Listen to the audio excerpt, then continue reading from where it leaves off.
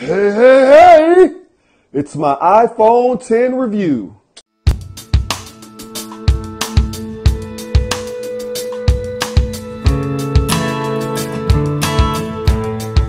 Hey guys, Tech Made Simple here, and this is my review of the iPhone 10, iPhone X.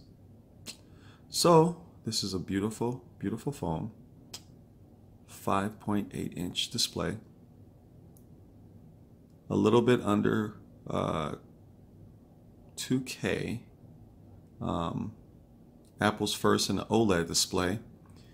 Great viewing angles, as you can see. I'm turning it around, playing with it real quick. Has a very nice glass back, which is Apple was originally with that with the iPhone, if I'm right, the 3GS and the 4. They had glass backs, and I thought they should have stayed with that. People act like it's a surprise now that they have a glass back, but they've had one before. They also have wireless charging, which is another plus for Apple fans. I know it's been out for Android fans, but sometimes when you're late to the party, doesn't mean that it's horrible. You're just in time. I love saying that. You're not late, you're just in time. One thing I like about it is the responsiveness of iOS 11.1.1. They fixed that text bug that everybody's worried about. And I have to give them a really standing applause for the way this phone looks. It is beautiful. It was time for the iPhone to be updated and have a, a screen that Android, Android's been doing the, I wouldn't say full displays as far as Samsung and LG is concerned, but they have been doing the stretch displays, which iPhone is now a part of the party. There's so many different Android phones, it's hard to keep up, but I know the Xiaomi Mi Mix 1 and 2 was one of the phones that had a full display at the top. I mean, it had a small bezel at the bottom, but I think the Essential phone and I think iPhone kind of nailed it more than any other phone, because besides the notch, it's a full screen, period. And I don't really see any other manufacturer doing that. I've seen phones that have displays, but then they have a chin, or they have, something going on to prevent it from being just a full display. But the iPhone and the Essential phone are the closest thing to it. Now, I know they both have this notch, iPhones being longer than the Essential phone, but for them to first take a whack at it for their first try, I think they did a really good job. The camera, I like the camera a lot. They gave the iPhones this year a bigger aperture than the ones before, allowing more lighting to the subject. But they did have to do something different with the camera lenses, because the pictures, if you compare them, people are always saying, well, they're not really that much of a difference. I find a lot different in as far as the saturation, as far as the exposure, as far as the clarity, as far as the darker areas. I find a lot different with this 12 megapixel sensor. And to add in this version, besides the 8 and the 8 Plus, they added optical image stabilization in both lenses. I think they did a really, really good job with this one. Could it have been bigger? Yes. But their first iteration of it, I think they nailed it. I mean, the Note 8 came out with the phone right shortly after the S8 Plus, and they realized that they needed to join the dual camera, era. So they did. And they added optical image stabilization in both of them, which is really good. They didn't change the front facing camera, but they changed the stabilization in the back. They added, another camera, and they made a telephoto, and, everybody was excited about it. That's a minor change. But when the iPhone did it, and they added optical image stabilization in it. Now remember, their 7 Plus, had dual cameras, but it suffered with an aperture and the optical image stabilization. But it still was a good camera. They tweaked that. They added both of them. They changed the display for this phone. They changed the body for this phone, gave it wireless charging, and gave it fast charging.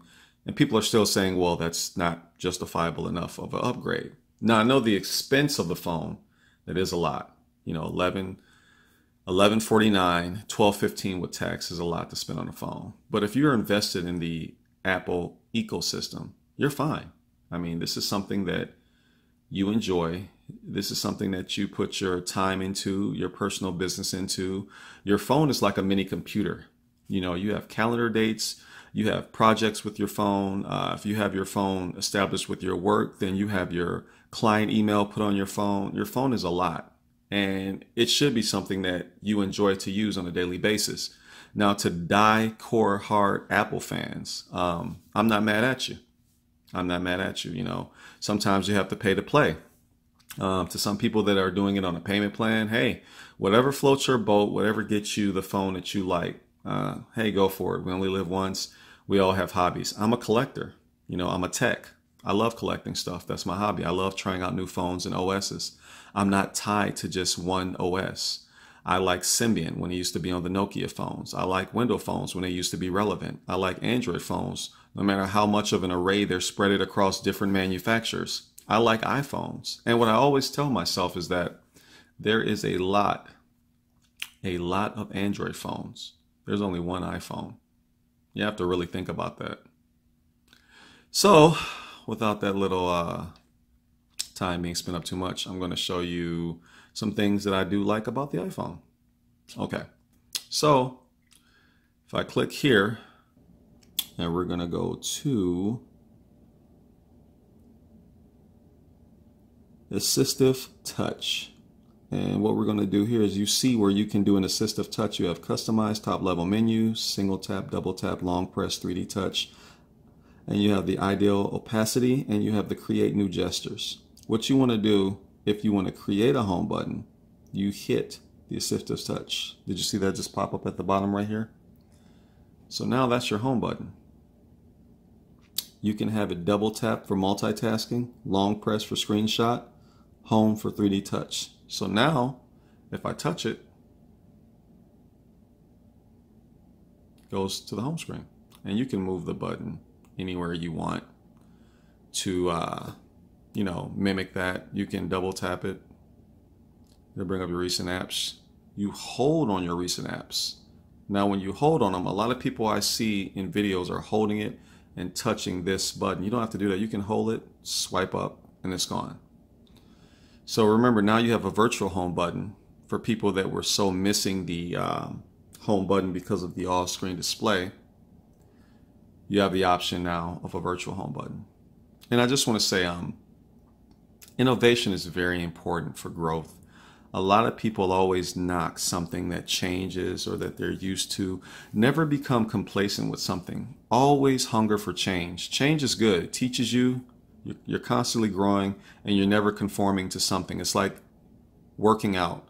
Once your body conforms to something, you plateau, and you never have growth, and you see the same results, if any results, after your body plateaus for some form of time. So you always want to be, you know, learning more and more as you grow. So that's my take on the iPhone. As I stated before, I like it. I did some videos with stabilization, and I took some pictures with it. I'll be showing you that. And yeah, I really like it. I really like this new phone. I mean, I have no gripes about it. Could it have been bigger? Yeah. Could they have done something with the notch? Probably so. But after a while, it grows on you. Like I said, the new emojis. I don't think anybody's buying a $1,100 phone for an emoji. I think what they're buying it for is the new look of the iPhone, which a lot of iPhone users have been wanting for a while. Android has constantly been changing the way they look. I think they're buying it for the camera, for the new A11 Bionic chip. I think they're buying it for the optical image stabilization in both cameras. I think they're buying it for the new portrait mode up front to take selfies, capture family memories. I think they're buying it from the move from LCD to OLED. I think they're buying it because this screen is one of the highest resolution screens on an iPhone. It may not be 2K, but it's higher than 1080p. I think they're also buying it for the new gestures, the new learning curve. I think people are buying it for more than just an emoji that people keep saying. And it just goes to show you that you don't need 6 or 8 gigs of RAM to run a software efficiently. It doesn't take all these different hardwares to, oh, well, you know, the Snapdragon 835 is this, and they're going to implement this, and they're going to implement that. Apple also has 1080p at 240 frames per second. They also have 4K video at 60 frames per second. But people don't realize that. They always are so quick to talk about it. Yeah, the screen, and as far as the icons and the iOS as a whole, hasn't changed. You still have your 4, you know, icons in a row. You know, you still have your, you know, traditional grid of icons, but you also have a system that works, that's stable, that's reliable. And you also have one iPhone going against all these different other manufacturers that adopt Android, which is an open source platform. Now, am I being biased and like, oh, Apple? As I mentioned before, I do like multiple platforms of tech, but I'm not going to just bash everything because everybody's jumping on that bandwagon. I see things differently as a tech. You know, I like the way that the A11 chip plays games. I like the way that Apple has always had its OS optimized for the most proficiency in gameplay. I like that. I like that with my iPhone, I know I can pull it out and snap a picture that it would take some Android phones to go into manual mode to capture. So, I mean, there's its ups and its downs, but it's by far not a bad phone at all. And would I recommend it? Definitely, I would. I would recommend it right away. And if you don't have the money to buy it right out, do what everybody else does. Put it on a payment plan. But, I mean, it's a great phone, and it's a nice addition and change that has been long awaited for Apple fans in the ecosystem. And I'm hearing good things that they're going to take some of this technology over to the iPads, and there's going to be a iPhone X Plus. I mean, you have a fan base of people that go outside and sleep in tents and that are so dedicated to Apple, just as well as you have a fan base for Android. Neither is better. None is worse. I think everybody has their own opinion, period. Now, my daily driver is an iPhone. My work phone is a Note 8. Actually, I'm doing the video on the Note 8 right now for this review. So, I mean, it's just, I like it. I like it a lot. Do a little photo right here. Just take a photo real quick. Just testing it out right now. Let me get right here.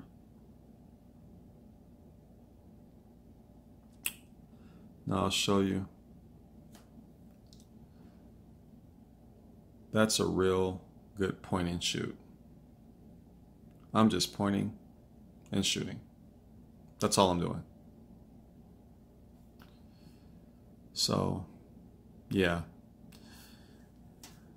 I give the iPhone XS a thumbs up. Very good for their first try at an all-screen display, somewhat. And it's beautiful. So I'll leave my link in the description of the old video about the privacy issues with Facebook. Hopefully that covered some of the things that people were concerned about and they were really, really worried about. And I'll check you out next time. I'll leave the videos, the stabilization tests, and some of the pictures I took in the video. Tech made simple. Take care, guys. You guys stick around for music and fun, you hear? Hey, hey, hey. Nah, nah, nah. iPhone 10. I'm here right now doing a stabilization test with the iPhone 10. Just seeing how it manages while I'm walking. Remember, I'm holding this in my hand, so I'm trying to see how stable this is. Looks really steady and smooth in the viewfinder, but when I upload the video, you guys will be able to tell better. So let's pan around. Let's run for a minute. See how the stabilization holds up. And looks like it held pretty good. This is a stabilization test on the iPhone 10. checking out how steady it is while I'm just holding it in my hand while I'm driving on this rainy day. Not too bad. Looks pretty good in the viewfinder of the cell phone, but you guys will ultimately be able to tell how it looks when I upload the video. And it seems so far that it's being very steady just by me holding it in the hand, going over a couple little bumps here. So yes, this is the stabilization test of the iPhone X. All right, here's part 2 of the stabilization test for the iPhone X, and this road is really bumpy. And I want you guys to tell me how it looks to you, how smooth it is or how rocky it is, to test out the stabilization of the iPhone X. Seems like this road is a little bit more rockier. And I'm just trying to see how this holds up. Now remember, I'm holding it in my hand. I don't have it positioned or mounted on anything, so we're trying to get a real feel of what would happen driving if I'm trying to record something with the iPhone X.